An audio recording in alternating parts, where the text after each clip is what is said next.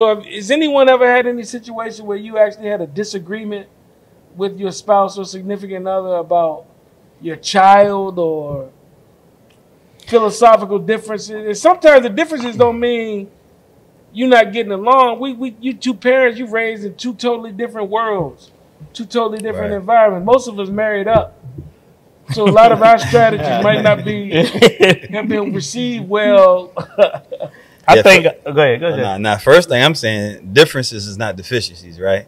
And so, like you said, you grew up in two different households. Back up. Differences does not mean deficiencies. Differences does not mean deficiencies. Okay. Nice. Absolutely. And so, having the ability to communicate through those items, because you're going to disagree, right? Whoever you marry, no matter how great your marriage is, you're going to disagree on certain things. And parenting is one of them. And sometimes you got to make a unilateral decision. Sometimes you collaborate, right? And so just finding that right one and then trying to bring what was so good about your childhood into the marriage and vice versa and eliminating the foolishness.